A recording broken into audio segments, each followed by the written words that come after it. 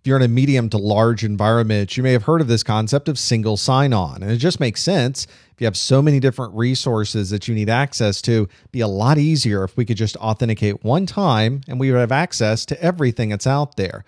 There's many different ways to do this. It's obviously a relatively complex process behind the scenes to make this happen, but we've already talked about Kerberos, which is one of the more popular ways to provide a single sign-on process to the network. And there are also a number of third-party options available as well. You really don't see this much in smaller environments just because of the complexities that you would need to set something up like this.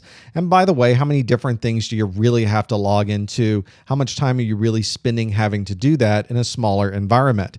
Obviously, the cloud itself, and as we're using more and more services that are in more and more places anywhere over the internet, this is becoming increasingly a little bit more of a problem even in smaller organizations. So still an important concept we need to keep in mind regardless of what size organization you might be.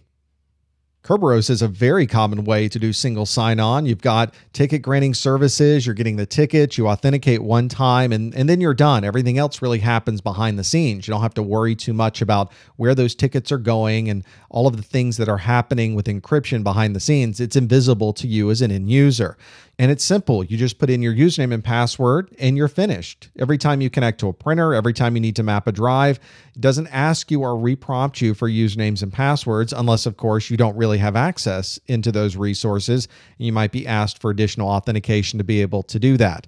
Now, this is just Kerberos-ish, but of course, you're going to have to make sure that everything you're doing is doing Kerberos. If you need to gain access to a system that's not Kerberos friendly, maybe you're logging into a service that you use across the web.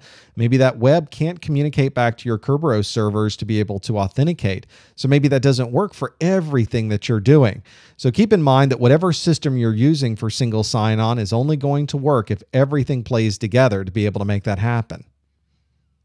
Software as a service has really changed the way that we use applications and obviously creates some complexities in dealing with single sign-on. So you've got these web services that might be on Amazon. It might be a web conferencing system. It might be a location where we're storing data to be able to recover that later.